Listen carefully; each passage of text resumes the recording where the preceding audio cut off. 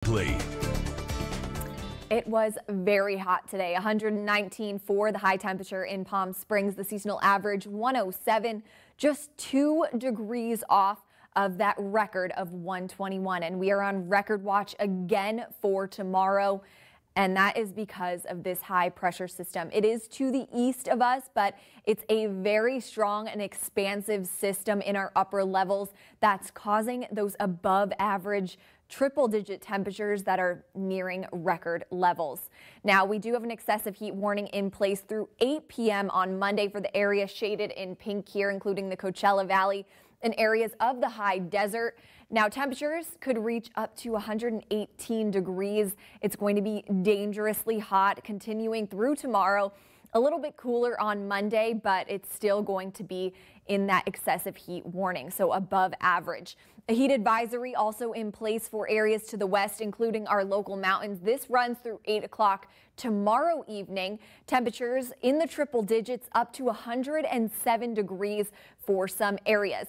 So with these excessive hot temperatures, we have to remember to stay safe. Try to stay in the air conditioning as much as possible. Reduce time in the sun.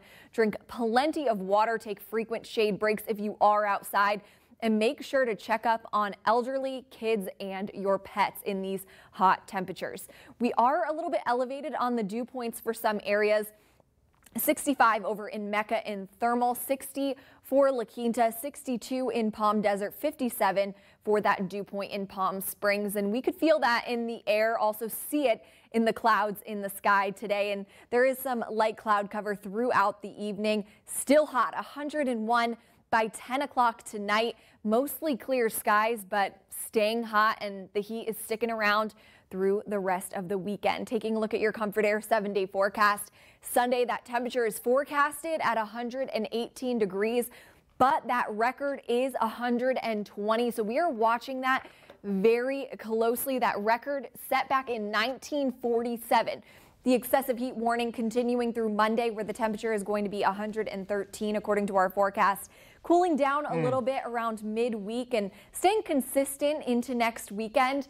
All in all, it's going to be hot.